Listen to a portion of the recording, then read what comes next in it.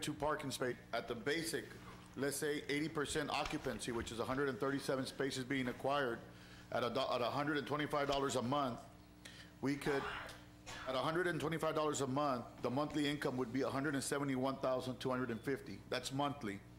And I'm taking 20% from that just for maintenance or wear and tear from each month. That allows us $137,000.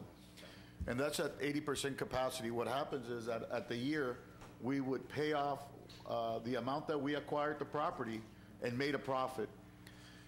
Once we pay it off, then from there on, it's all profit. And we could do others. But this is 100, and this is pretty much a pilot. I want to see if it works.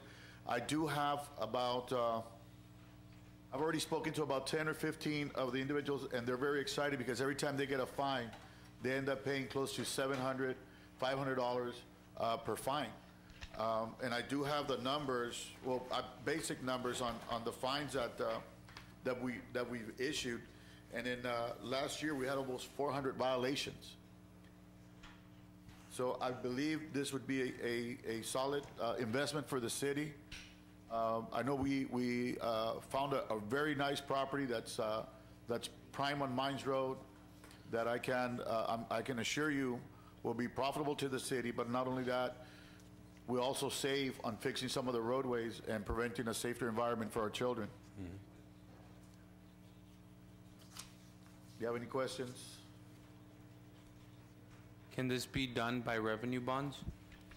No.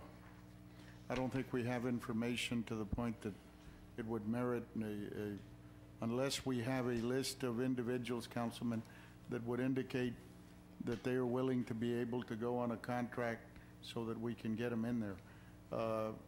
The revenue bonds are very harder than your regular certificates of obligation. They don't swing easy with the rating agencies or with the financial institutions. So we're going to have to find out where we get the money to be able.